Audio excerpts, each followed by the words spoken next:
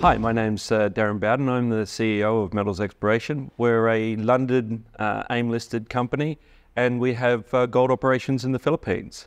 The company's doing really well at the moment, and after 4 years of being at the helm, we've turned the company around to run very well. Very well. We're about to find out how well in a second. But first of all, we've not met or spoken before today, so I'd love to get to know you. So tell me a bit about your background. What have you done that's relevant to what you're doing now? I have 25 years in the mining industry. Started in coal, moved to base metals in Papua New Guinea. I've been in now more than 15 countries, working across North and South America. Base metals, precious metals, copper, gold. I like the change management aspect of mining, where you come in, you see something that needs to be fixed. I like greenfields and brownfields work because you're always moving, you're always growing a business.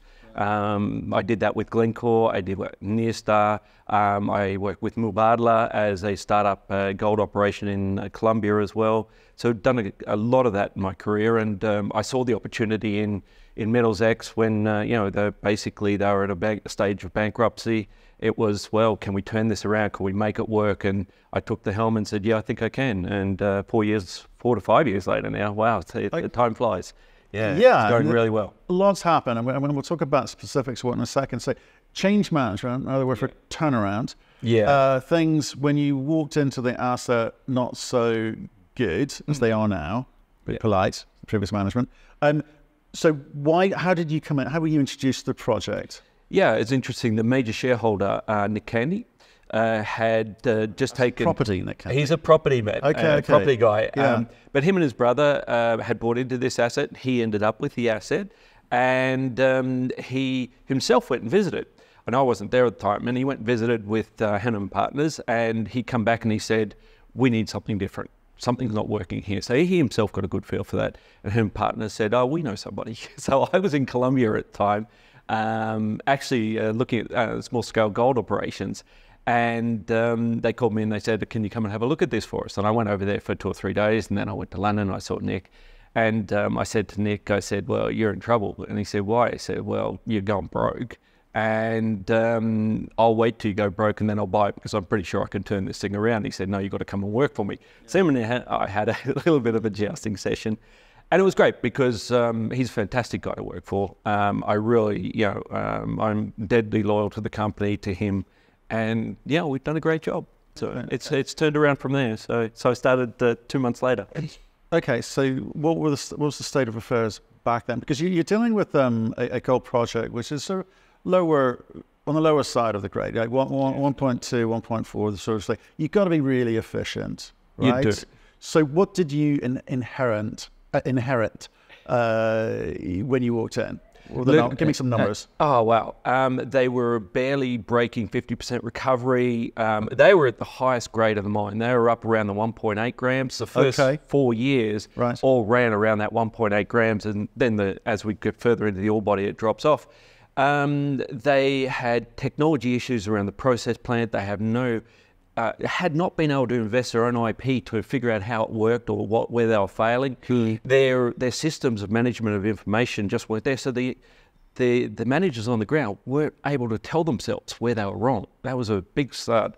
We started with putting the proper information systems so we knew where we were failing. I can give you an example of that. The mine itself was based off a whittle shell. So they'd not even done a design. It was just they were digging a hole without, and this was a mine that's supposed to progressively move forward. So there need to be ramp systems, there need to be an understanding of how the material come in to backfill, because it's not a standard open pit. So we saw all that, we said, wow, there are so many things we can do better here. My metallurgist who comes with me wherever I go, he's probably one of the top 5 in the world. He has a PhD. He actually reviews PhD papers for the University of Queensland. When he walked in, we took about 4 weeks to study the information. We said, well, they keep thinking they're failing in the second half of the circuit, but they're actually losing all the gold before it even gets to the second half of the circuit. We turned that around. It took us a little while to figure out what was wrong with the flotation circuit, and I spent time in the lab with him because I enjoy that stuff. So him and I spent time in the lab together. He said, Darren, it floats, but we can't get it to float in the plant. And what was happening, just a bit of technical work, simply the non-sulfide gangue, which is basically the rock, was activating before the sulfide, where the gold is. And what we did in the plant, we said, well, we can't replicate this in the lab. We took the plant, made it a chemistry set, and for 3 weeks, we started changing pH. And we went from a 5 pH right the way through an 8 to 8.5. And at 8.5 pH, it went from a brown sludge to a perfectly crystal clear pyrite float. And that was it. So we went from, in that circuit, we went from 55 to 58% recovery. Right now we're at 92.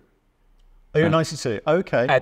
In that circuit. And then the second half of the circuit, the BIOX circuit, they couldn't keep the temperatures down, they couldn't get the bugs to work. Right. And that second half of the circuit, we're now running at over 94% recovery. Total recovery right now is about 89% versus a 50 start. So we had numerous circuits we had to work on. Start with the low-hanging fruit and then you work your way through. And it's taken us 4 years, especially in BIOX, to understand the IP and understand how it works. We know it. We could actually do this anywhere in the world now because we know it so well. And did that kind of revelation happen fairly early on in terms of the recovery rates? Because I think I saw something in some of the marketing was talking about 80% average. Yeah, so we're well beyond that now. Okay. We're well beyond that. So that was like, it was a growth story even through that recovery. But by the end of 2019, we're over 70%. End of 2020, we're up again, and now we're around the 89%. Okay, so you're up towards the high, because obviously 80 is at the lower end of where we want it to be. You want to exactly. Be, sure. Yeah. Okay, interesting. So, and can you give me how many ounces were they producing when you walked in? 48,000 in 2018, and we did 85 last year. So getting towards the doubling within that frame. And that's from, tell me about the asset that you're extracting. So it's between depending on where we are in the ore body, but it's between 1.2 and 1.4 grams now. Yeah. So it started off closer to 2. As we go forward, that goes down. I think the total average over the rest of the life of mine is about 1.29. We've only got 4 years left. Okay. Spun off 73 million cash flow, free cash last year. Probably do 60 to 70 this year, depending on gold price. Because while our recovery is going up, that head grade is marginally coming down. So the ounces we're looking at this year are about 75 to 80 on a high recovery rate. So we're getting the recovery up, we're maintaining our cost structure. Our all-in sustaining is actually still going down. The business is. So let's look at how you kind of deploy that revenue, because there's a few things going on. You're paying down debt at a rate of knots. Yep. So let's talk about that. So when we first took over, there was about 130 million of debt on the company. They were just asking the 2 major shareholders for more money to just keep funding the business. Yeah. They'd already funded something around $40 million into the business, and really the business would never have existed if they didn't do that. So it was necessary, but it was extremely high debt. We're talking 20% tickets. It wasn't good debt for the company. So that was mezz debt, and then they had a senior facility that started at about 65, 67 million, and they were really just paying the interest off on that. Okay, so and that'll be paid off by? So they'll be paid off by April this year. Okay. So from 2020, when we first refinanced the whole debt, from then till now, we paid 160 million off the debt, and we've got about 15 left to go. Okay, so I mean, I've never worried about having a little bit of debt on the balance sheet, but you obviously want to get that out of the way, given the history, just to make up a statement, I suspect. No, it's more the fact that it's actually not a bad ticket. It's more the fact that under the covenants, any spare cash we have has to go to the loan. Okay. So we have to pay it off. Okay. So there is a requirement under the loan. We got benefits for that because if we couldn't pay it, we didn't have to. But once we had spare cash, we have to. So right now we'll drive that down, pay it off, and then that cash can go into a war chest. Okay. Let's look at the next aspect of how you spend your money, which is, you talked about 4-year life of mine. So 1, new assets, and whether that's organic or whether you're paying cold hard cash for that. Right? How are you approaching that? We've got a real mandate from the shareholders, and this isn't just the 2 majors, this is the minor shareholders. They don't want to see dilution right now. So that cash really has to go into structured growth. And as you say, organic in this case. So we're looking, I've got a fantastic team in country. We've got the experience. We know the regulatory authorities. We have relationships. I live there to make that work. So our first and foremost is to find something that makes sense within the Philippines, which we could redeploy the infrastructure we have somewhere there. And that's where we're focused. So recently we just took out a small company called YMC. It has a greenfields, what we call it greenfields. There's 5 major targets which have been developed or known over the history of the exploration that's been done in that area. And we're going to start proving those up as quick as possible. So at least one could be brought online with the existing infrastructure. And the benefit of that, we can move it quickly, it's in country, and the capital cost will be reduced by doing so. Okay, so that overlap is critical. So in terms of how quickly you think you can bring that online, what are you thinking? Look, we're hoping that by the time we have Runruno run down, we're looking at 12 months out from that. We'd already done some of the civil infrastructure ready to go. So maybe a 12-month hiatus. We are looking at a second smaller business, which fits into a model I ran in Colombia and work I've done previously, and that's working with local small-scale miners. Right. These guys are mining crazy grades. You know, and what you need to do is give them technology and functionality so they can mine it at a higher rate, and you take a profit out of it. What are they, tolling, or are you buying the ore off of them, or how does it work? A bit of both. So we work with them, and the structure I'm looking at is they have to form cooperatives under the government regulations. They can't be corporations. Those cooperatives basically work together to produce ore to go a single process plant. We have some of those cooperatives' productions is ours, some is theirs. The tolling situation is for them, and the other ore is for us. We're talking grades in excess of an ounce a ton. So even at 200 to 300 tons a day, you're still spitting off as much or nearly as much, many ounces as we are right now. At a lot lower cost. So your cash flow could still be just as good. That we can do within 2 years. We know where those ore bodies are. They're already mining them. And we're already starting to map them. We'll do some drilling on them. You're talking about a ticket of, $15 to $20 million. Easily comes out of our cash flow and then starts generating cash before the bigger project, which will come, call it 5 years from now. Right, and tell me about the Philippines, because we have tried to do business there. You need to be very local, knowledge base, right? So I would love you to tell me a bit more about it. So things like end of mine remediation, restoration, whatever phrase you want to throw at it. Tell me about that and the costs associated with that and any other kind of implications. Very good.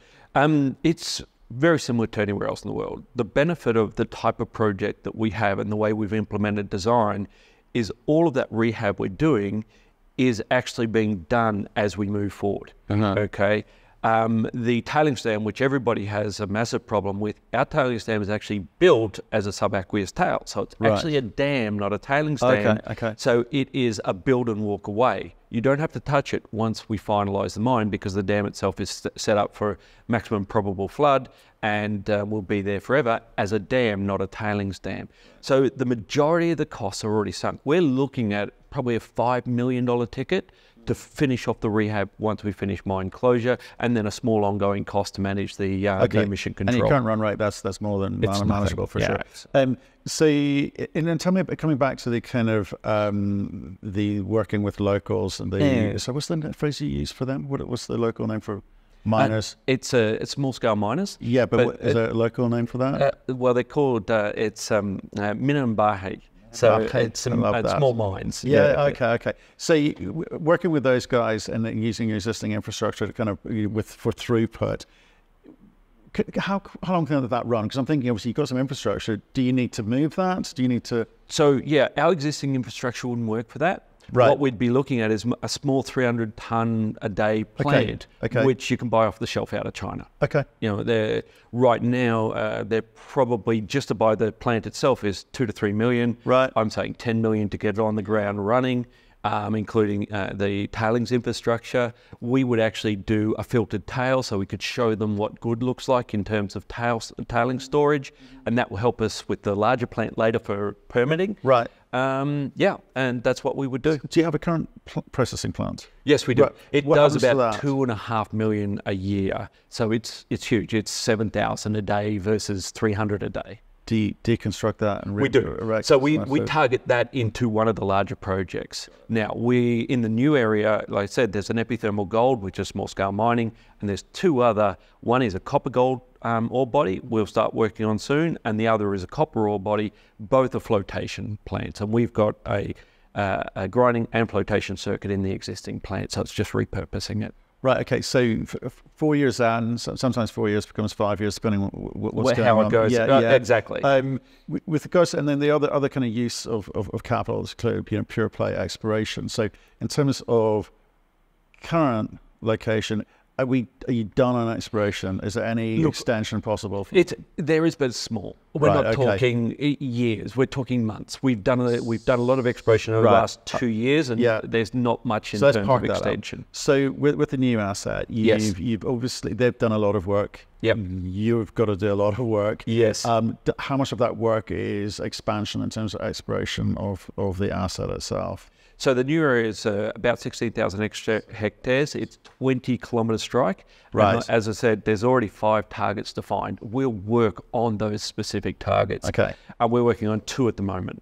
Like I said, my goal is to have cash at all times. So that small scale mining is a very high priority for us to get a small plant in and keep cash coming in. And even if it's enough cash just to run the exploration and keep things ticking over, keep the management team funded, great. We don't want to go back to the market. You talked about hiatus of 12 months, and obviously the gap can be partially filled by this exactly. Right? In terms of, also your costs will presumably come down a bit, apart from some, I don't know, OpEx around relocation of the plant, etc. But those are one-off exceptional costs. Correct. Are there any other things that you're looking at in terms of minimizing the I guess the loss of margin during that 12-month hiatus period? Yeah, look, we are. It's not our M&A process is not finished. There's a lot of other things in the Philippines we're looking at. We are remaining Philippine-centric. If we can find another asset that fits within our cash flow, that generates cash already, we will definitely be looking at that. Not a lot of competition, I suspect. That's a great thing. When we took this place over, as I said, it didn't have the best reputation. Yeah. We've won the President's Award 2 years running. We were nominated by the Philippines for the ASEAN Awards in both mineral processing and mining. We have the best reputation in country. We go to these communities, we put them on the bus, and we take them to our mine. Yeah. And they all say, we want you to come and work with us. So we're the belle of the ball. We have the opportunity to grow the Philippines mining industry like nobody else. I live there for this reason. We build relationships in the Philippines for this reason. We have the opportunity to do so. And it is probably one of the most underdeveloped, highly prospective regions within the ASEAN region, and that's purely and simply because of its history. The history of the MPA, the history of government moratoriums over mining. There's a whole range of reasons. All of those things have gone away. It's now stable, especially in Luzon where we are, the main island. The government's lifted all moratoriums against mining, so they are very focused on bringing mining back into the country, and we have the respect of the communities to do so. I was quite impressed with your I'm going to use ESG here, sorry. The ESG phrase. I'm very impressed by your social license. That's the bit I'm actually impressed by. I like that word better. Where you've earned the right, it seems, judging by your marketing material, presentation, etc., to do business with the full endorsement and backing of the local community. And whichever country you're talking about, this isn't a Philippines thing or Asia and broader, it's anywhere thing. You've done a good job there. Did you spot that quite early on, or was it? Look, it's part of my DNA too. Colombia, classic example. If you don't integrate into the community and provide them with the benefit and the foresight of where you are taking them, then they will reject you. They will move against you. When we took over, there was a little bit of work done in that area, but we built on that. Right now, we can take other communities into that community and the mayor hosts them at her house for dinner. Right. That's how the relationship is built over time. Yeah. We had to lift our agreements with the communities to a level which met the London Stock Exchange. We had to do a lot of things. Yeah. But really, it's engagement. It's telling the truth, making your commitments real. Don't tell them you're going to do something and don't do it. That is the worst thing. And so many people do that. They sign bits of paper thinking they can get away with it. It can't happen. Right. Be committed.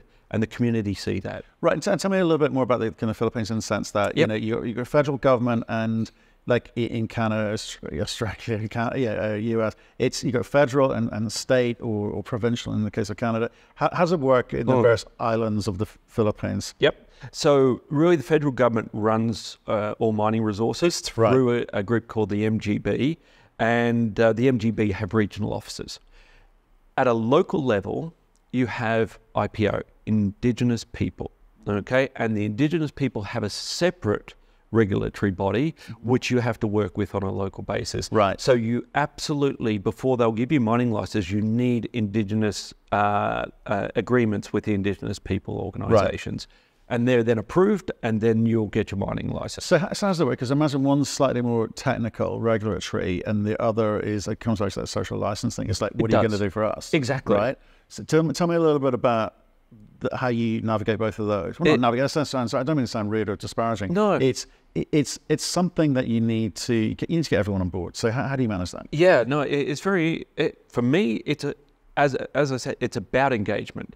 And the first thing we do when we sit with the communities, we say, okay, what are your needs? What are you missing? Where do you want to go? You know, I'll give you 90% of the time. It's about kids and education. Okay. You know, some of them want infrastructure, but infrastructure for me is not a sustainable outcome for ESG or social license. It's something you build and then okay, I want more. Okay, what's sustainable? Sustainable is children. You grow children, you give them an education, and guess who's happy? The wives. Guess who drives community? It's the wives, it's not us. And so you build social license around their needs, okay? Cool. We do that by, we take the community to see what we've done.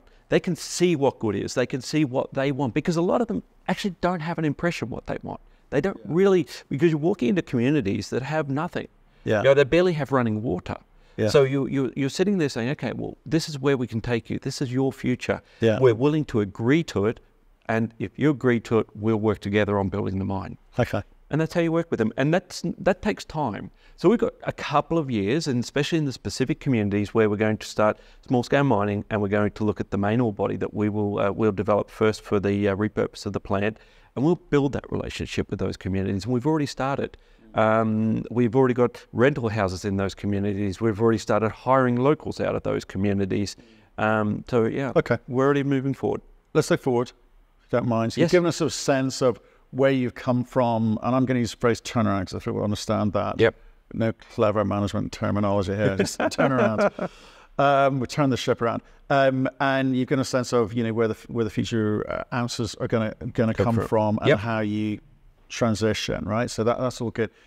If I look at a company of your size, I mean, I'm surprised about your market cap, given the cash flow. But maybe people needed some proof points from you, which I think you certainly, if you pay off this debt in the next couple of months, you've made some proof points of your own there. But in terms of the scalability of this thing, replacing current ounces is great, but it's not aggressive. It's not ambitious. So where's that ambition? Absolutely correct. What we do need to do is to replace current ounces, but that's not the end game. What we're really trying to do is look at that structured growth of, first and foremost, using the cash in our war chest to, without dilution, because that's been a critical mandate by the shareholders, to drive the share price to a point where dilution is favourable. Yeah. Like now, we do have discussions on a regular basis with other companies about, because we are spinning off so much cash, they need that cash, but is the share value right for us in a type of merger and a dilutionary state? Right now, it's probably not. in 12 months' time, that might be very different. Yeah. We will still be generating a lot of cash, and there may be a way to fill that void of that year of delay on cash flow if we haven't got anything else running, by buying into another company and using their cash flow to do that. So there's definitely opportunity. We just want to put ourselves on a more sure footing for the future before we do that. And right now we got 4 years. Okay, in a year's time, we have a resource which gives us 10 or 15 years. We have a very different picture in this company, and that's what we're driving through. And we can do that with the money we have. So to go and talk about that secondary growth story before we put that in place, I think it's a bit premature. I'd love to be able to do it, but right now, until my shareholders see that their shares are valued where they want them to be, it's very difficult for me to go and start that M&A. Okay, and I'm just going to finish with share structure, because you talk about Nick Candy. Obviously, he's made a bit of money in property, amongst other things. Who else is in here in terms of whether it be institutional or individuals? How much of it's retail? I mean, how's that breakdown? Yep. So we've basically got two major shareholders, Nick Candy and Graham Edwards. And like I said, both of those gentlemen bailed this company out, and we wouldn't exist without them.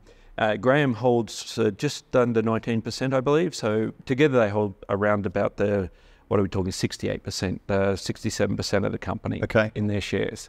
And therefore we're looking at 30% retail, call it that. Right. We've got some other Oberon, Rafa, Baker Steel are all there. Maybe they hold another 10% between them, 10 to 11%, and they're not at this moment sellers either. So we don't have that. Small retail is very small. Because you're going to have to tell quite the story. So I've got my banking hat on here. It's like you have to tell quite the story to kind of retain existing shareholders by telling the second half of your story, which is the growth component, right? Correct. So why should they not be selling off? Because now you've kind of turned the boat around. It's like, oh, let's get our money out and off we go. Some good bits of normal response, I suspect, given where you come from, where the company's coming from. Are you obviously picking up the phone, going, seeing these guys, saying, look, I think we're in control here. I think we've got an opportunity ahead of us. Please stay, right? We do. You got that going on with the big boys. And then with the retail, it's not a lot of retail, right? And, I think equity has been a tough market for the last 3 years for gold, really. The UK especially, it's been a real tough gig. Do you kind of feel that the market is getting a sense of what you're about and will stick with you, give you a chance to breathe? I do, and I think we're seeing that. Right, We're seeing, it's over the last year, we've had increased nearly double our share price. When I started, it was 0.5 of P, we're close on 3P now. We've seen the people who have followed us have seen the story. Really what we're doing now, why we're sitting with you, is to tell that story to others. Right. So we want the people who have followed us the whole time, who believe in us, to have others come in and see that story. And we haven't had our head above, we haven't raised our head, we haven't been on the radar. We now want to get on the radar because that future story is now important. It now exists. We now have the opportunity to do it. 3 years ago, with the debt we had, we didn't know where we were going to end up. But with what we've been able to achieve, we now can say, hand on heart, we have the confidence, we have the management team, and we have the drive to go forward to make something real out of this company. Not just a 4-year asset that pays a dividend at the end. And right now that dividend be worth more than the current share price, and that's why I know it's undervalued. Let's reinvest that. Let's reinvest that in a future that's 10 to 15 years. Let's reinvest that. So this isn't a $200 million company. This is a $2 billion company. Let's go on that journey together, and let's find other people who are willing to make that journey with us. Okay. Ambition is growth. Well done. Appreciate coming in, Darren. Nice to hear the story. I've not heard it before. Thank you. Stay in touch. Let us know how you get on. Things are moving quite quickly, so be keen to sort of follow up. That'd be great. I look forward to it. Yeah, it's been fun.